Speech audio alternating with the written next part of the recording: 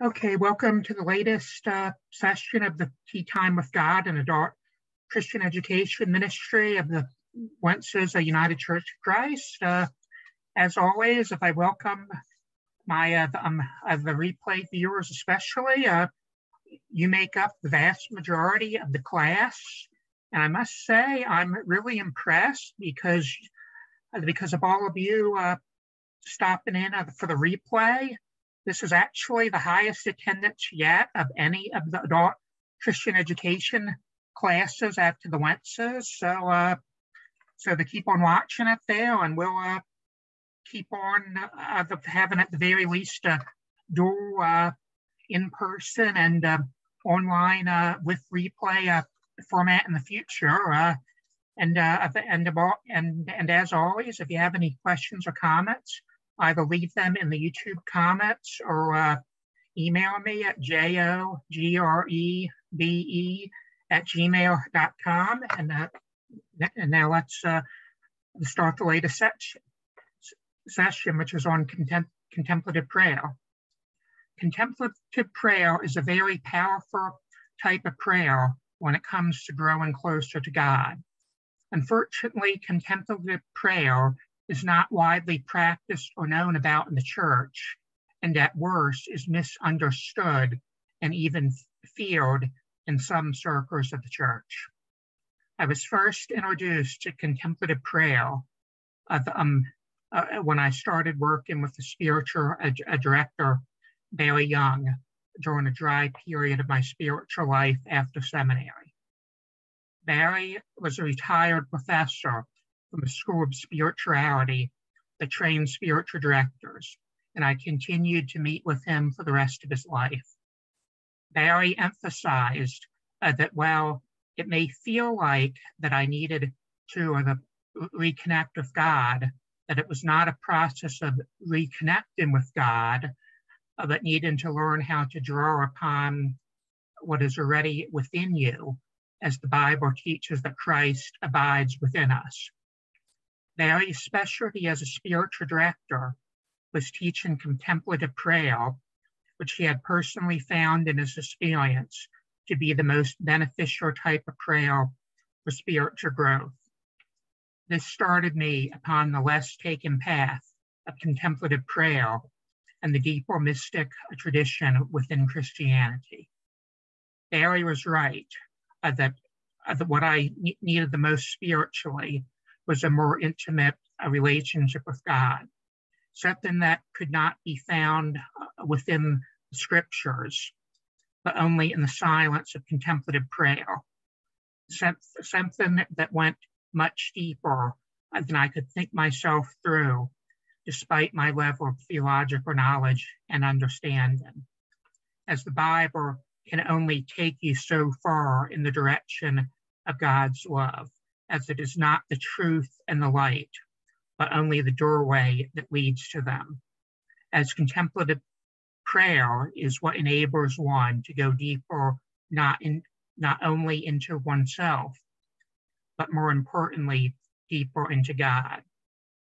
Barry urged me to go to the place of letting go, to become better at letting go, to ask God to help me and give me the freedom to let go, as the more we let go, the happier we are, as letting go makes us better instruments for Christ. In the most basic sense, contemplative prayer can be described as silent prayer or a type of Christian meditation. Contemplative prayer is ultimately a prayer of letting go and going beyond the limitations of emotion and language to rest in the presence of God.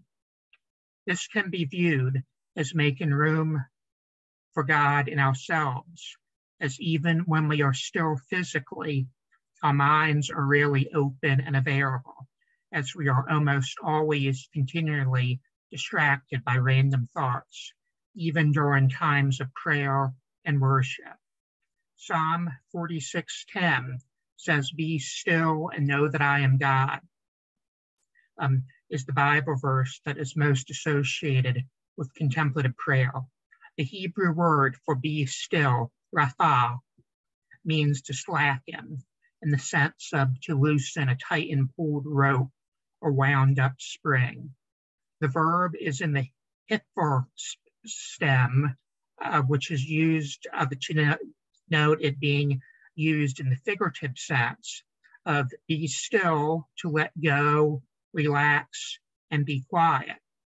This is similar to language used today to describe the practice of a meditation. This is the same verse that as the source of the modern saying of let go and let God, as a sign of faith and trust in God to take care of things. Isaiah 30:15, you will be saved and return in and rest. Your strength will be in quietness and confidence, is another Bible verse associated with contemplative prayer. The most important thing to keep in mind with contemplative prayer is that when properly used, it is a supplement to other types of prayer and worship, and not to be seen as a replacement for Bible reading, other types of prayer, worship, and receiving Holy Communion.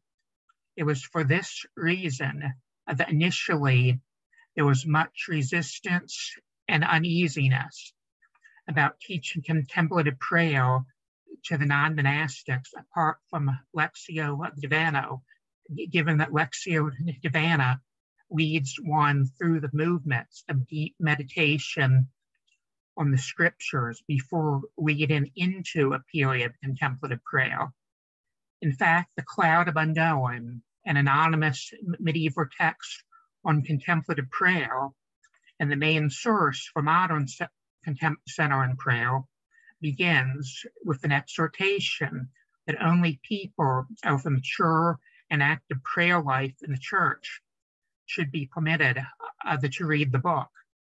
So while contemplative prayer can be a powerful spiritual practice, please, for the sake of your mental and spiritual health, do not make it the entirety of your spiritual practice. Centering prayer is a contemporary repackaging of a Christian contemplative prayer developed in the 1970s under three Trappist monks, Father William Menzinger, Father Basil Pennington, and Father Thomas Keaton. The story goes that the monks at their monastery were increasingly encountering lost people trying to find a nearby Buddhist retreat center.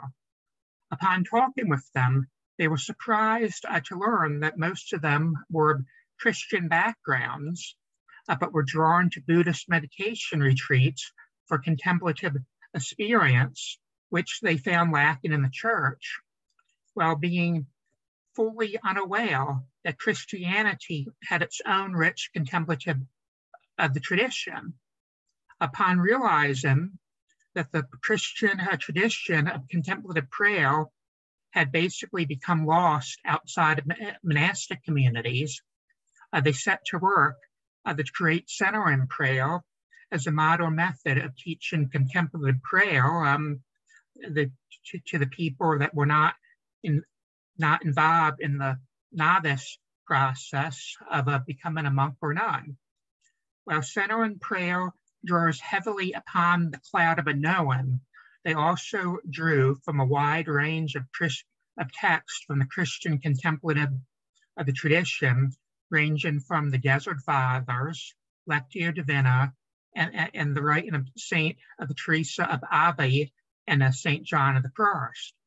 It could even be likened as an updated edition of the Cloud of Unknown, as while it was the medieval text, it was written by a teacher of the long-established Christian contemplative prayer of the tradition, who were the rich to remain anonymous. Thus, centering prayer is simply a more modern and simplified repackaging of the ancient Christian contemplative tradition to make it easier to understand and apply to one's spiritual life. When most people hear about meditation today, they think of transcendental meditation, which differs from center and prayer. Center and prayer makes use of a sacred word, which is not the same thing as a mantra. A mantra is a sound, word, or short phrase which is repeated over and over throughout the entire time of meditation, such as the commonly known of transcendental meditation. A sacred word differs, as it is only used when necessary, and one is encouraged to let go of the sacred word when it is not actively needed. The sacred word serves as a symbol of your intention to let go and your consent to God's presence working in you. Still, it is helpful to choose a sacred word which has some significance to you. A good sacred word is a short word of the word or two that are ideally 1 or 2 syllables in length. Commonly used sacred words include God, Jesus, love, peace, faith, let go, Father, or Abba. Many teachers suggest starting with Jesus as your initial sacred word. Personally, in my experience, I find 2-syllable sacred words to be best, as it allows one to match it with your breathing. For example, Jesus becomes G on the inhale and us on the exhale. Another suggestion that I have is, if you know another language, to choose your sacred word in that language. The main advantage to having a non-English sacred word is that it allows you to set it apart as something special that you are not likely to encounter apart from your time in center and prayer. It is for these reasons that I use shalom as my 2-syllable sacred word. While most people know that this is often translated as peace, the Hebrew has a much broader meaning, which also implies safety, wholeness, welfare, contentment, and tranquility. Unlike transcendental meditation that urges one to clear your mind, center and prayer operates under the belief that it is impossible not to think. Thus, trying to resist thoughts is not helpful. Instead, center and prayer teaches that when you notice yourself engaged in thought, to let go without judgment and gently return to your sacred word. Ultimately, center and prayer is a prayer of intention and the desire to let go of everything and quietly sit in the presence of God without any agenda. It is impossible to fail when it comes to center and prayer. If you find yourself getting distracted 10 times every minute, it is merely 10 opportunities to let go into God and return to your sacred word every minute. Thus, the only way to fail at center and prayer is to give up trying, as the more one practices center and prayer, the more one learns how to better let go. Letting go is a valuable skill to possess when it comes to the spiritual life. This is because one of the main struggles of the spiritual life is getting distracted by desiring some things too much to the neglect of more important things. Sin is often wrongly oversimplified as desiring bad things instead of the good things of God. However, the truth is that we are smart enough to only desire good things and not bad things. For example, theft is wrong, but thieves will only steal good things worth stealing and not worthless garbage. Thus, the ability to mentally detach yourself from counterproductive thoughts when you find yourself in them is a valuable fruit obtained from a developed center and prayer practice. To practice center and prayer, it is best to find a quiet place where you will not likely be disturbed that has a comfortable chair. While sitting on the chair, it is the suggested posture for centering prayer. If you are well practiced in yoga and able to comfortably sit on the floor, on a mat, or the meditation cushion, feel free to do so if it feels more natural to you. If you have a medical condition that prevents you from sitting still comfortably, then lying on your back could also work, but you will be at increased risk of falling asleep. Assuming you are sitting on a chair, sit with your feet on the floor and place your hands on your lap or beside you on the chair in whatever posture feels natural to you. Finally, unless you are using your phone as a timer, it is best to silence your phone so that you are not disturbed. Let go of the need to be immediately reachable. If it is truly important, the caller will leave a message or call back later, and any incoming emails or text messages will still be there when you are finished with your time of prayer and ready to move on with your day. When it comes to centering prayer, most teachers suggest that it is best to begin with a short prayer, asking for God's guidance and protection before entering a period of contemplative prayer. Not so much because contemplative prayer is dangerous, but to openly set our intention before God to help keep ourselves on track. One may then wish to briefly reflect upon Psalm 46:10 as we desire to simply be still and know that I am God. As centering prayer involves resting in our longing and desire for more of God in our lives as we seek to move to the center of our deepest self. While it is difficult to describe without experience in it, common images used to describe centering prayer is to imagine yourself slowly descending a spiral staircase or going down into a deep pool of water. This image of letting go and going deeper into ourselves and God, beyond the scope of words that words cannot describe, is a beautiful way of viewing the intention behind one sacred word. Continue going deeper into God and mentally repeating your sacred word until it naturally drifts away as you become more centered. If at any time you find yourself distracted by a thought, let go and return to your sacred word until you can once again let go of it. Keep on doing this throughout your time of centering prayer.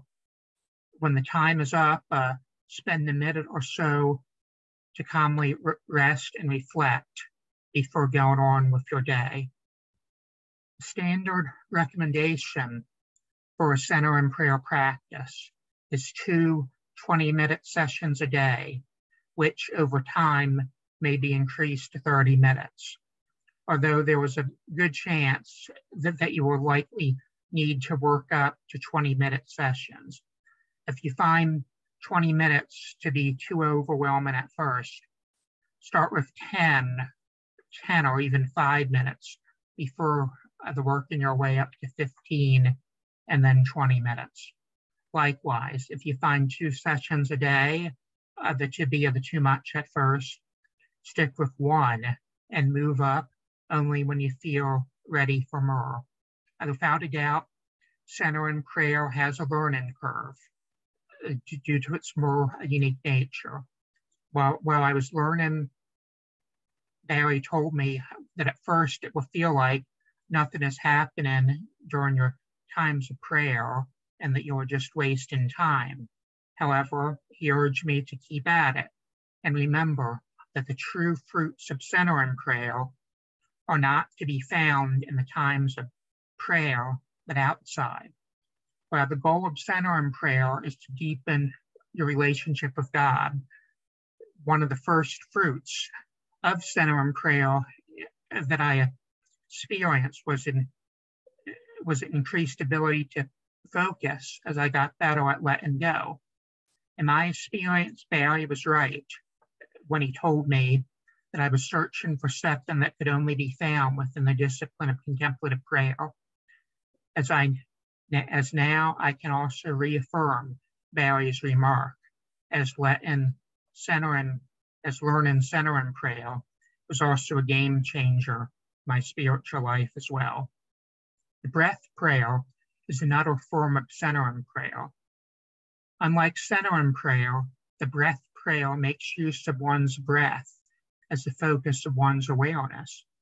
Centering one's awareness upon the breath is an almost universal practice among numerous cultures and faith traditions, and even appears in modern secular relaxation exercises.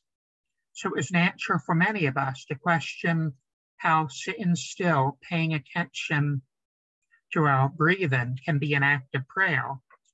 While the breath may be universal, there is deep biblical significance behind the simple breath of humanity. Therefore, with a proper mindset and understanding, following one's breathing can become a powerful act of becoming aware of God's presence and an ever-present reminder of our relationship with God. The significance of the breath of humanity goes back to the creation accounts in Genesis. We need to keep in mind that regardless of what one believes when it comes to the origins of the universe, that it will always be a matter of faith. The current scientific theory of the Big Bang does not even try to account for how or why it happened, or the source of the matter and energy that makes up the universe. In Genesis, there are two different creation accounts, which discourages us from taking the finer details too literally. Yet both accounts share common, deeper spiritual truths of behind the creation accounts from an ancient pre-scientific society. The first is that God is identified as the creator or source of all things in the universe. The second is the unique role of humanity in the creation of the Word. The first creation account says that humanity is created in the image of God as both male and female. The second account says that God breathed into man the breath of God, and man became a living being. The Hebrew word for breath in Genesis 2, nasham, which is used for both breath and spirit. So it can also be said that God placed the Spirit of God within humanity as the source of our life. This is what the mystics also refer to as the God seed, which refers to the part of the divine that is within us as part of being created in the image of God. This is also why the gospel message places an emphasis upon the resurrection of the body and the promise of eternal life in Christ, given that it is the very breath of God within us that is the source of life with us in our body. Thus, there can be no human life apart from a body. According to Genesis, humanity is set apart from the rest of creation by being created in the image of God with the Spirit of God within us and the unique role of caring for the rest of creation on the behalf of God. In fact, we bear the very name of God within us. In Hebrew, Yahweh is the personal name of God. In the Jewish faith, this name is traditionally not pronounced out of a sign of reverence for the name of God, so they substitute the name of Adonai, which means Lord. The Jewish tradition is followed in most English Bible translations, which translates the name of God as the Lord in all capital letters. There was no universal agreement on how to pronounce the letters Yod, Hey, They, Hey, given that Yahweh is always written without the vowel points in the Hebrew Bible. The most commonly used transliteration used by scholars today is Yahweh, which has replaced Jehovah as the most likely pronunciation. It is also interesting to note that Yahweh sounds like the sound of breathing, as pointed out by both Jewish and Christian mystics and scholars. In fact, some will say that the only proper way to say the name of the God is to say it with your breath, to say Yah on the inhale and on the exhale. Pause for a moment and breathe deeply when thinking Yahweh, and you should find it within your breath. This ties to Psalm 50 or 156, which says, "Let everything that breathes praise the Lord," or Hallelujah, which is Hebrew for praise Yahweh. It is impossible for us to breathe without uttering the very name of God in our every breath. So to sit quietly and focus on following on your breath is a way of centering ourselves upon the presence of God that is always within us.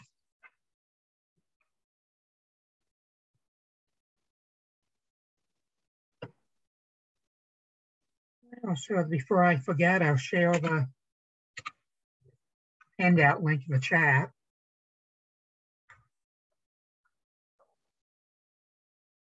Also, just so you know that the handout link actually includes a link to a online guided centering prayer session, actually recorded by the Maria Golio, my spiritual the director. I actually found her first online through her resources before I finally started to work with her as a replacement to Barry after he passed away.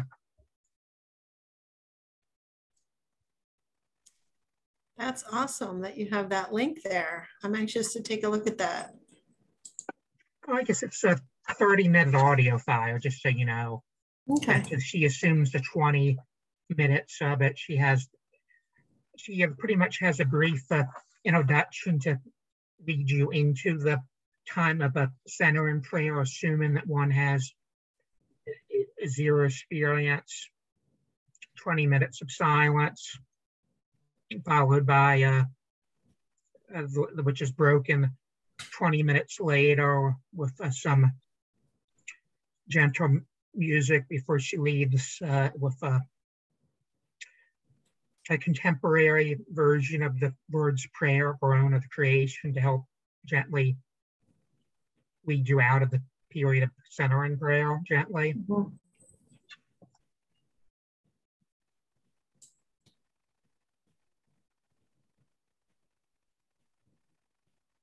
That was a good reminder of practicing breath prayer and that focus that I had kind of, forgotten about. And refocusing a little bit on the idea of letting go, I think is good too. There's so much that comes in and so much we feel we need to do and want to do. And, that sometimes putting some real thought into what we can let go is helpful too. And just really giving ourselves over to God a little bit. And, I think that is something that is a challenge for me. but a good thing to remember, the let go and let God. I wrote that down. And that can be a good thing for me to keep in mind. Try to focus on that this week.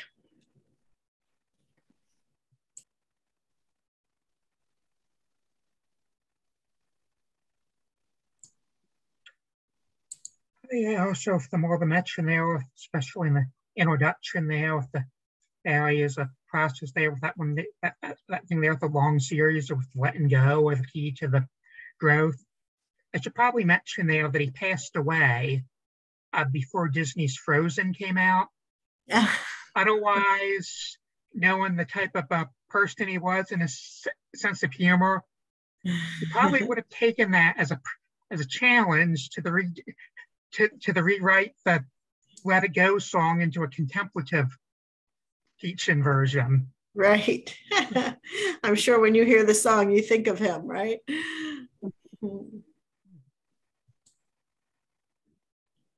No, very good questions to think about.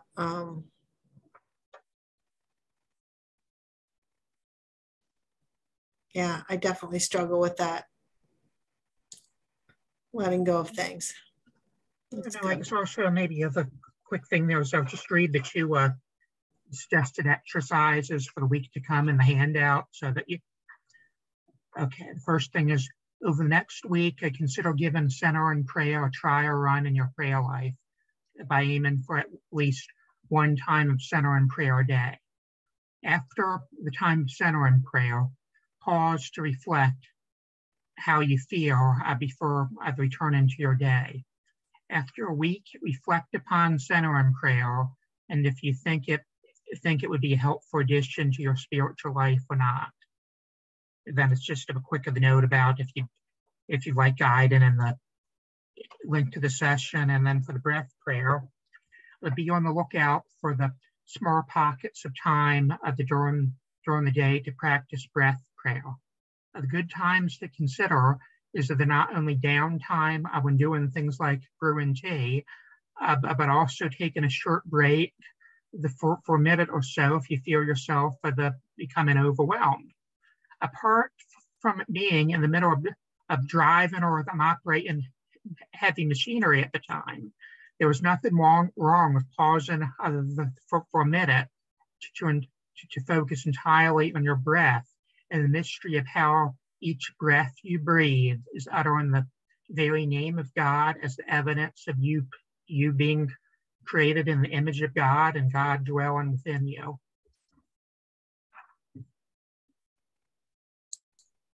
Very nice message, John. Thank you.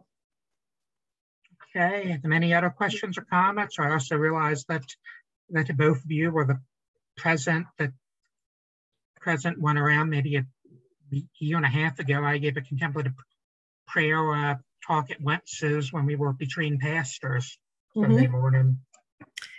It's such a good reminder, even, to hear it again and things that I heard you say this time that I don't even remember hearing last time. So I think that's true. Anytime we listen to something again or reread it, we catch different things based on where we are in our life at that moment or where we had distractions, like when I had to run and let the dog out in the middle of your talk this time. So yeah, I appreciated hearing it again.